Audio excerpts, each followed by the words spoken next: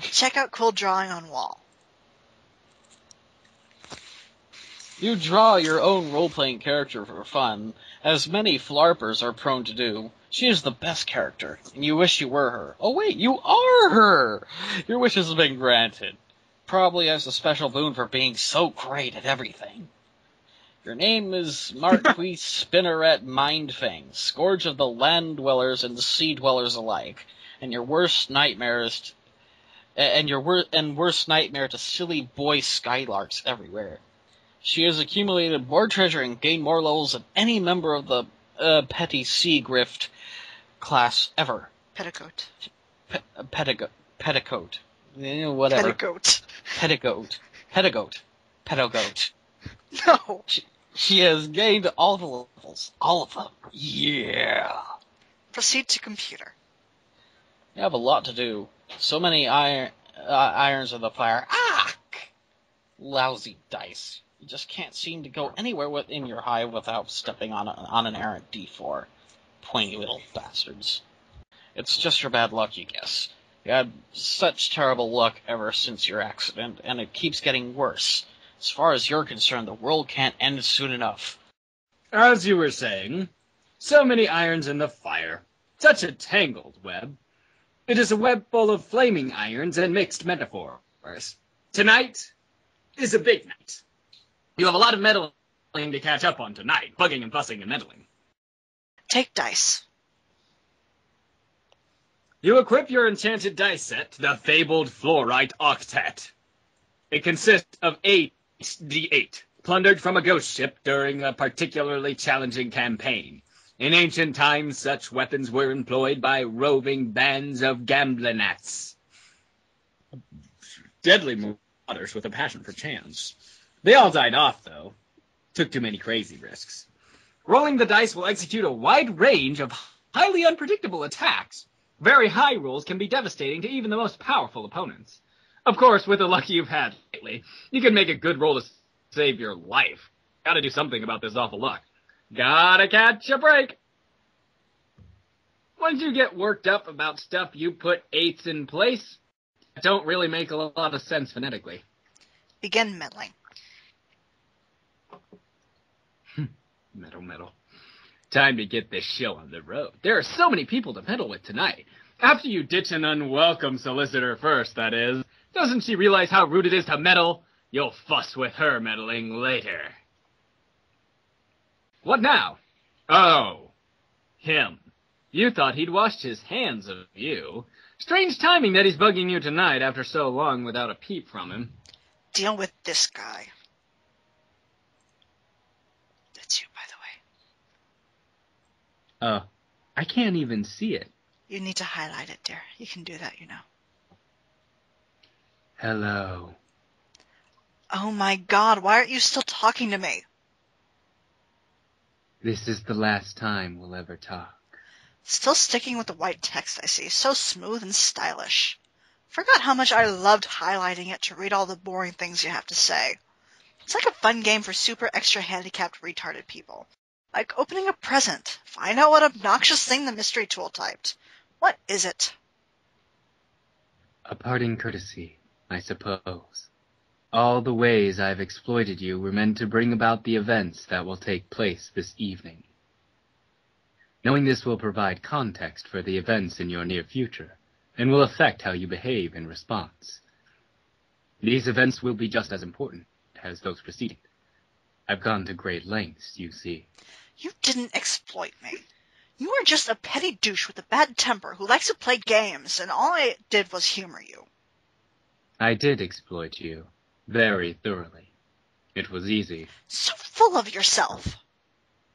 Have I ever lost a game? Don't change the subject. What subject are you referring to? I'm going to log off in a big huff, and you have to promise not to use that nasty trick where you log me back in out of petty, douchey spite. And then we can go back to never ever talking. Because, man, that was heaven when it was like that. There's no need for that kind of assurance. I'll be brief. I no longer hold you accountable for any wrongdoing. In fact, I've given your transgression very little thought since the incident. If you acknowledge this amnesty and regard it as sincere, you may begin to find your favor again. This may be essential if you are to succeed on your journey. Slow down. Man, I'm just wearing out so many pens taking down these important notes. Fuck. Fuck you for ruining all my good note-taking pens and giving me this terrible cramp in my good note-taking hand. Incredible, the risks you take with your scorn. But of course it was your unpleasant simplistic temperament that made you so easy to control, vicious and predictable, like an insect. If you turn a swarm of wasps on a crowd, the outcome is certain. It takes no skilled strategist to understand this. You were in fact a waste of my talents. A primitive expedient. Blech. What a snob. You're worse than my meddly meddler metal friend. I wonder why they waste their camaraderie on you. I'll never understand it. I thought you said you'd be brief. I'll say one last thing. Though the magnitude of the ensuing destruction resulting directly from your actions will be neither possible or necessary for you to fathom, there nevertheless ought to be a... The only question is whether you will live long enough to see it. I'm not a gambling man, but if I was, I wouldn't bet on it. Goodbye. Zzz. Bye, asshole. Bump. More hollow comebacks, as hollow and wishy-washy as the inside of one of those dumb black globes.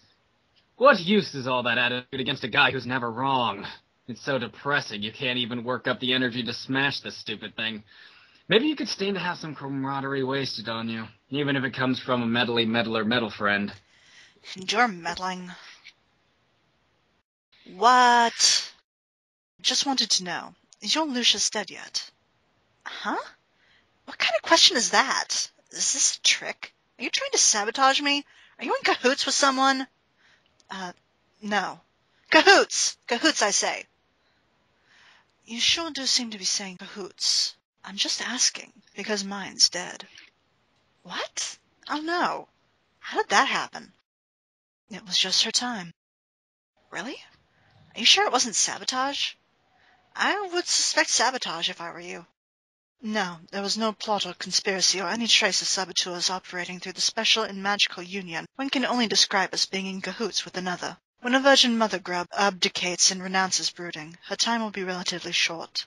I always knew this. She was so cool. You had the coolest Lucis of anyone I knew. I wanted to meet her someday. Maybe you still can. Yeah, meet her corpse. I guess that's not so bad a consolation prize. Seeing a dead mother grub. Wow, you were so lucky. My Lucis sucks. Why did you ask if she's dead anyway? Do you know something? They're all dying. Or going to soon. I believe it's a preemptive consequence of the game we are about to play. If a preemptive consequence is a concept that can be said to hold any meaning. But from what I understand, if it is applicable in any sphere at all, then this game holds that sphere. Okay, I don't really get that. So you can just go ahead and think I'm some dumb flighty broad again. I wasn't going to think about that. You know what? I don't think even I really understand what I just said, so never mind. Now you have me a little worried. Man, I hope she's okay. Why would this happen? This is just my luck. Have some died besides yours? And, you know whose, I guess. Yes, a few.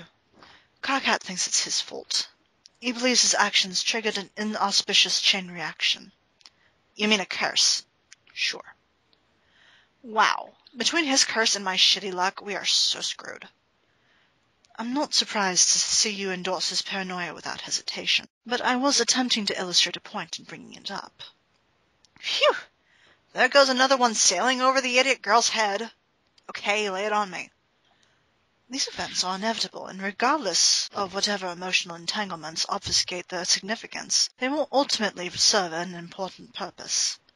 The curse had nothing to do with it, and Carcat's notion of a curse is inseparable from his perception of events as intrinsically negative and as tailored to his personal dissatisfaction, and your bad luck is the same way.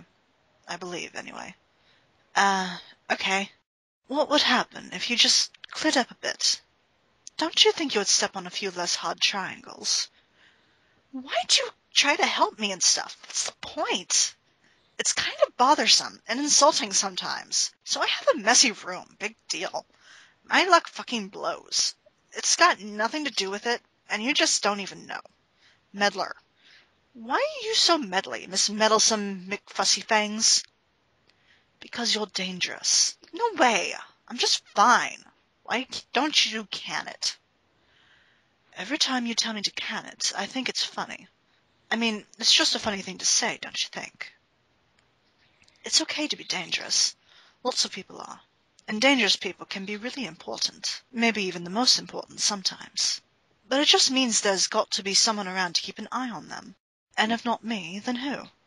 Everyone has an important job to do. Okay, so you're spying on me. Kind of creepy. Man, maybe you should get a life. Or, if you're so high and mighty and think you're so great, maybe you could, I don't know, try and stop me from doing bad things. That wouldn't work. If I tried to stop you, you would regard me as an enemy instead of merely as a nuisance. And what good would that do? So I'm afraid McPussyfangs it must be. Ugh! Okay, great, fine. I'm going to go check on my Lucis now. But I'm starting to think you are full of shit. And I am quite sure she'll be quite fine. You're right, anything can happen, I guess. But just so you know, I'm sorry for your loss in advance. Ugh! Man, why didn't I just get that last word and sign off real quick like I usually do? Let you sneak that stinking little ninja quip in there. So mad! Lousy, stupid, goddamn supportive friend. Check on Lucis.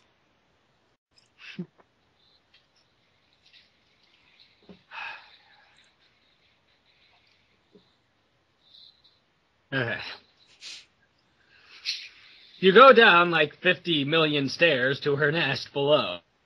You wonder if any other kid on the planet has such a high maintenance Lucis. You doubt it. You passed by one of your completed doomsday devices. You promised you'd build it for an especially powerful and influential member of the nautical aristocracy. In return for his collusion during your campaigns. Some guy you were in cahoots with. You guess none of it matters now, though. It was tough to build, and it isn't perfect yet. Luckily, one of your pals nearby is pretty handy with technology. He can be tapped for parts and favors frequently. You wonder if any other kid on the planet has as many irons in the fire as you do. You did. See, look at this. She's fine and huge and hungry as ever. You guess you're relieved? Yes, of course. Whew! Why wouldn't you be? It would be devastating if anything happened to your dear sweet custodian.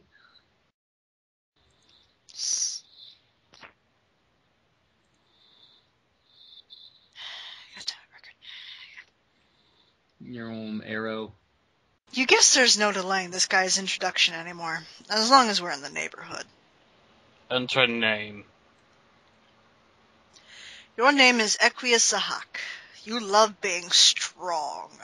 You are so strong, you would surely be the class of the elite legion of Ruffian Annihilators, and while such a calling would be quite honorable, you would prefer to join the ranks of the Arch-Eradicators.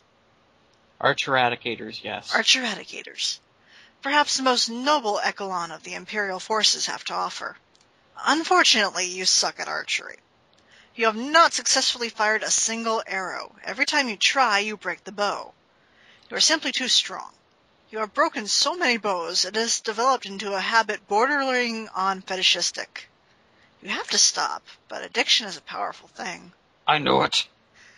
You have a great appreciation for the fine arts. You use your aristocratic connections to acquire priceless masterpieces, painted in the oldest and most respected Alternian tradition of the nude muscle beast portraits. Priceless masterpiece.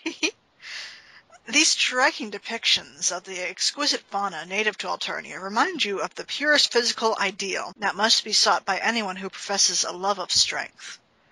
When those of lesser bloodlines turn up their uncultured noses at such stunning material, it makes you furious. Practically everything makes you furious. You have so much rage, it can only be expressed through staggering quantities of physical violence. You build strong and sturdy robots, set them to kill mode, and beat the shit out of them in caged brawls. Sometimes you lose teeth, but they usually grow back. Your troll tag is Centaur's Testicle, and with your bow and arrow ever at the ready, you take exception to lewd language unbefitting of blue bloods. What will you do? Check on Lucis. Now, where did that craven excuse for a custodian go? It makes you furious when he goes missing like this. Probably off somewhere nursing his bruises. You swear, the old boy is made of glass. You are starting to get agitated. Aurora Thor, where are you? Oh, there he is. He was just preparing an ice-cold glass of nutritious Lucis milk for you, with a thick foamy head on it, just the way you like it. You cannot hope to beat Aurora Thor and a butler off. He is simply the best there is. Thank Aurora Thor. Pat, pat. You accept the frosty beverage and give the good fellow a grateful pat, as gently as possible. Seriously, he's like a soft summer peach. Bruce. Drink Lucis milk. Shatter. Lucis milk is the secret to being strong. Actually, it isn't. You like to think that, though. The truth is, you're really strong because you're kind of a freak. You were chosen by one of the strongest Lucis species on the planet. It was the only sort of custodian that could handle raising you. Whoops, there goes the glass, as usual.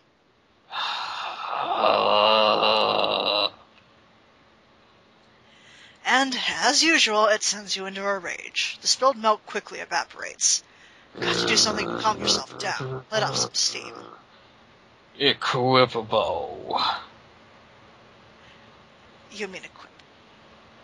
A little archery practice ought to cool you off. But, of course, the piece of shit snaps like a twig the moment you pick it up.